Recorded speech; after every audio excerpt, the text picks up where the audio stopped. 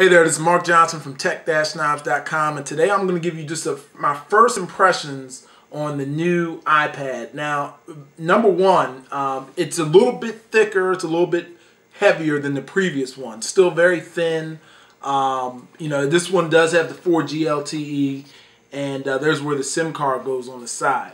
Now, I'm just going to talk about a few things on this real quick, kind of let you know whether it's something for you or you may want to pass on it. Number one, the display is phenomenal. I mean, you have 2048 by 1536. The resolution on this is higher than people's HD TVs. It's higher on any mobile device you'll ever get at this moment. And it's just fantastic. I mean, it's very fluid. I have yet to be able to see any pixels, so it does live up to the hype. Obviously, depending on your eyes and how you see things, it could vary for you, but ultimately, once you look at this display and then you look at an older display, you won't want to go back. Second, I'm going to just talk about a few of the apps that really kind of show this off, and they're all going to be games for the most part. Number one is Infinity Blade. Very, very good graphics. It looks just as good as probably most people's Xbox or PS3 or something of the sort. Another one is going to be Modern Combat 3, which does another very good job with the graphics and video. It's just better than anything that I've ever seen on a mobile device. And then last but not least is going to be Real Racing 2 HD. Now that's a driving game, but what makes this one stand out is if you have the new Apple TV, what you can do is you can play it wirelessly and you end up pretty much using the iPad as a controller. And you actually don't see any racing on the screen. It's all on the HD TV itself. So what's cool about it is basically you're using this to control it. You're looking at the TV, and it works very, very well. The new Apple TV does give you 1080p.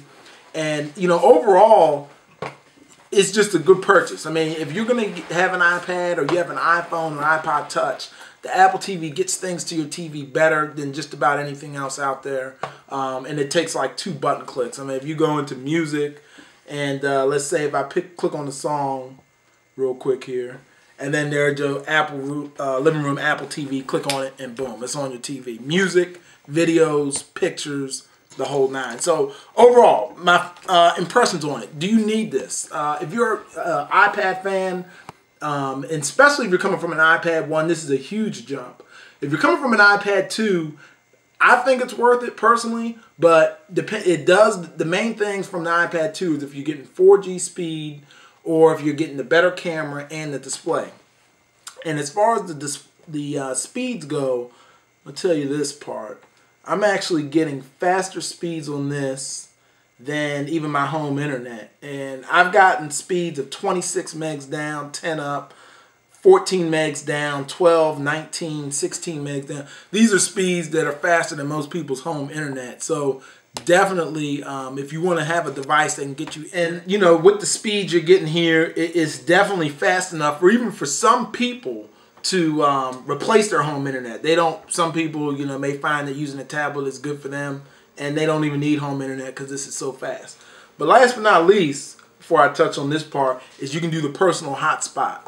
And the personal hotspot, if you take this with you, whether you have laptops, other tablets, phones, you can use this, share the internet connection. This is all included free if you're using Verizon for right now.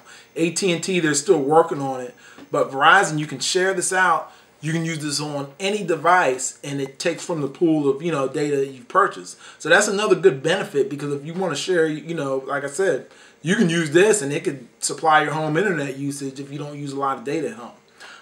And so last but not least, like I said, it's a device where if you're an Apple fan, you can't go wrong with the new iPad. You can't go wrong with the Apple TV.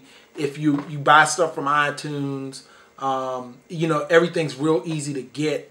Whether it be photo stream, your music, your pictures, all that stuff, seamlessly goes in an Apple TV, and then you'll be able to pick it up on your iPad, your iPhone, and so forth. So, once again, it's Mark Johnson on tech-snobs.com. You can check me out on YouTube at youtube.com/thetechsnob, and I'm on Twitter as well, the Tech Snob.